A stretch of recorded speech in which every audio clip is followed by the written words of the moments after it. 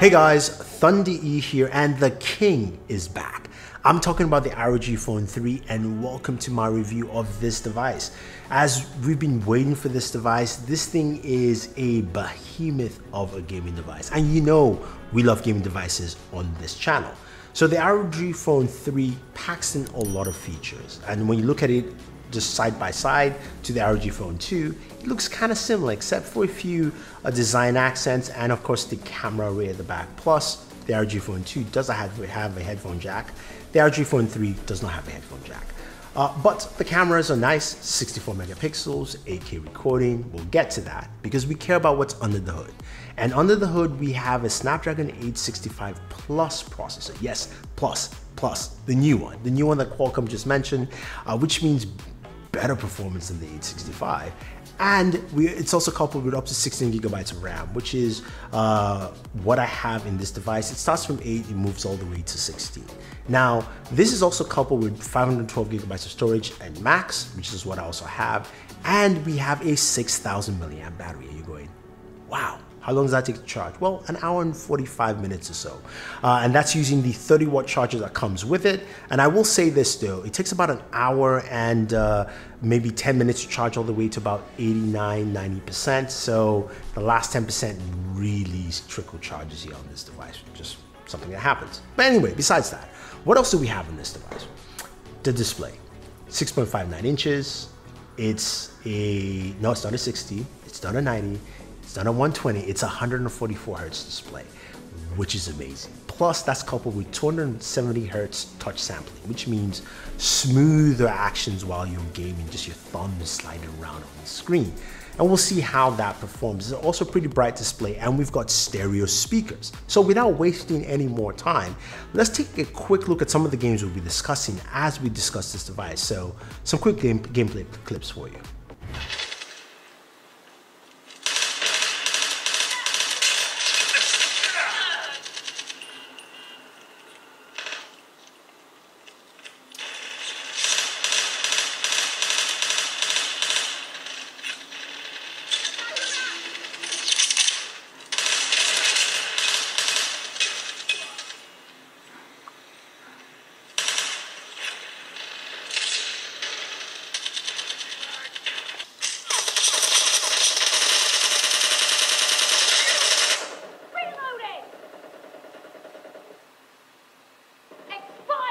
I need a scope. Killing spree for the red team! Clear!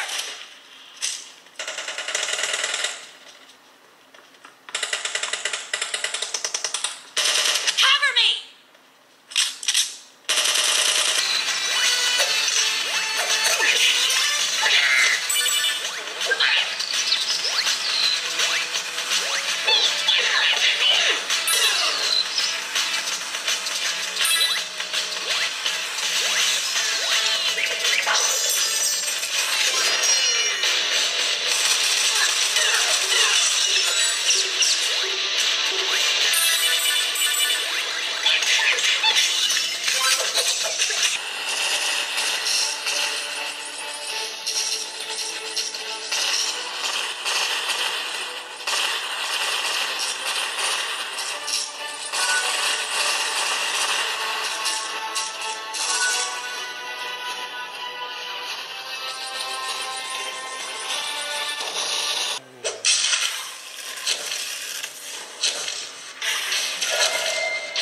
Can you stay alive long enough? You get your right to history.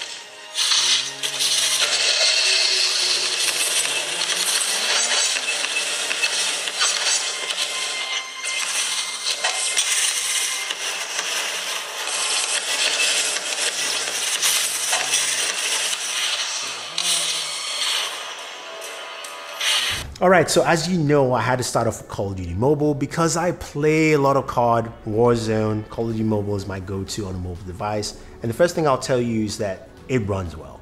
On the max setting, runs really smooth. You can see through Game Genie there that our frame rates are about 60 frames per second, temperatures are about 39, and we're running the X mode, which means it is at the highest clock speed we can do on this device. So You also saw that I was using triggers while gaming, and that is something you can do with this, of course, with the air triggers set up on the right hand side of the device, which make it pretty easy and great. Now moving over to PUBG. PUBG also taking advantage of those air triggers and also looking at it and running this game at its max game setting, extreme HDR. This thing ran really well. I mean, again, that touch sampling, 270 Hertz, it's great. It is absolutely fantastic. You need that. I wouldn't say you necessarily need that, but it makes a great experience for you while gaming. Now, temperatures for PUBG ran much higher at 42 degrees, maybe 43. Again, we're running at a much higher setting here, but it still ran well. And also those temperatures were gauged and matched with my own thermometer gun, which basically measured both PUBG and Call of Duty Mobile between 39 and 42. So that's something, of course, to take note. Now, when we move over to a different type of game called Dan the Man, which is a side-scroller action adventure. Of course, it's not going to use as much in terms of performance, but you can clearly see how the 144 Hertz and the touch sampling come to play, giving you really smooth, fast gameplay, very quick. But you're saying, Thunder E, that's great. What about games that hit 120 frames per second, 144? Well, I've got a few for you. First was the 1945 Air Force game, which actually played pretty well. It's a top-down shooter, really fast, but again, it's not a graphics powerhouse, and it did 144 frames per second, which is great. But Vainglory came to the rescue, and this game, of course, is a graphical masterpiece. It takes in a lot of performance, but also ran at 144 frames per second. So this system can run the things you want to quite well and quite effectively. Now, this is also coupled with the software that makes your gaming experience better, and I think for any gaming phone, that is probably one of the most important things. So one of the first softwares you always want to check out is the Game Crate. Game Crate is a piece of software that allows you to go through your game library, and that's something that's normal, but you can launch your games directly. You can also set up scenarios for your game, so you can clean the memory, you can set up the performance you want that game to run at, the display, touch sensitivity, refresh rates, all those things. You go for every single game you want to, so you could do that.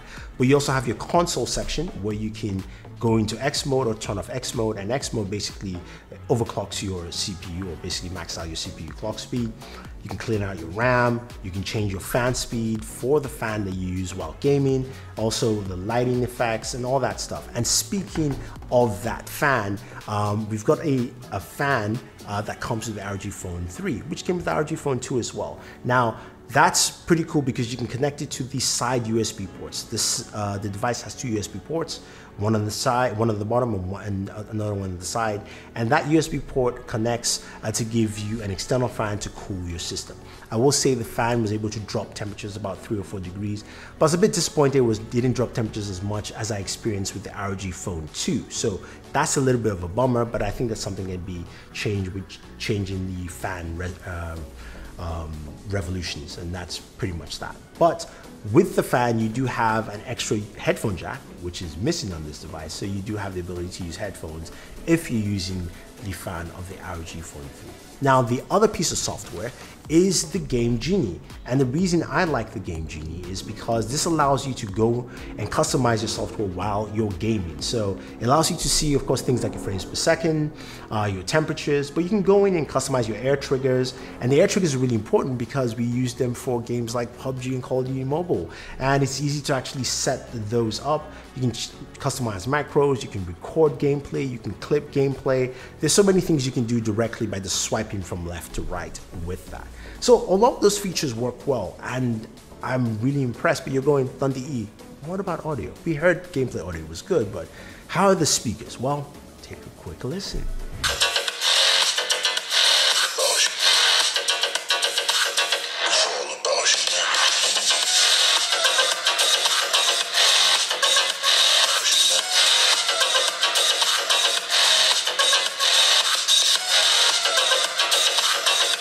So the speakers are good. They're really good. They're loud, they're boomy. You've got a built-in EQ as well, where you can customize that. You can change the bass, the treble, all the different settings in the EQ. You've got different customization. So you've got a lot of things to do there, giving you some really clean sound. I think this is an overall solid gaming package, but as a phone, you still have cameras. And what do those cameras do? They actually do a decent job. You've got a 64 megapixel rear camera that shoots at 8K, and 8K video is pretty good. I was quite impressed. But also takes some really good photos in daytime. Also takes some really good portrait photos with the rear camera as well, and also takes some decent nighttime photos as well. So you've got an array there, and the front-facing camera at 32 megapixels does a good job in capturing really solid photos and also doing some good portrait shots as well. So as a gaming phone, this is like a good bang for your buck all around in terms of just performance and also extra features. The 144 Hz display is really nice, really smooth motion while just running around the OS. You can set it on 144, you can drop it down to 60, you can set it auto, so it actually just maximizes your battery life. And battery life on this is really nice. If you are running at 144 Hz and you are gaming, you will still be able to use this phone for a whole day. That's pretty cool. And 144 Hz on the display is not an easy thing to do. So I was quite impressed with the battery life on this thing. I would say yes, some gaming, not extensive gaming on that note, but the battery life is truly impressive. And with everything that's coupled together, I think a lot of people will like what this device brings to the table. Now, I will say though, in terms of cost, I don't have the American pricing for you. I do have the British pricing, and I can tell you that it starts off with the ROG Phone 3 String Edition, which is the 865, 8 gigs of RAM, 256 gigabytes of storage at £799, and goes all the way up to the ROG Phone 3 with the 865 Plus, 16 gigs of RAM, 512 gigabytes of storage at £1,099.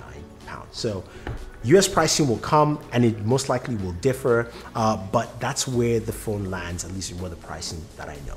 So if you have any questions or any comments about this device, if you want to know more, let me know.